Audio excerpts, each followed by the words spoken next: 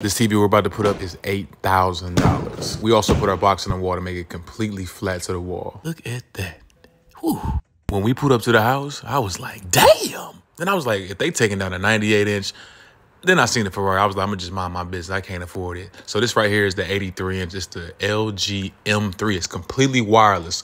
None of the HDMIs go to the TV. I did no research on this TV at all. After taking everything out of the box, it's pretty much the same body and everything as the LG G3. I thought this was a CD player, but I'm gonna show y'all that in a minute.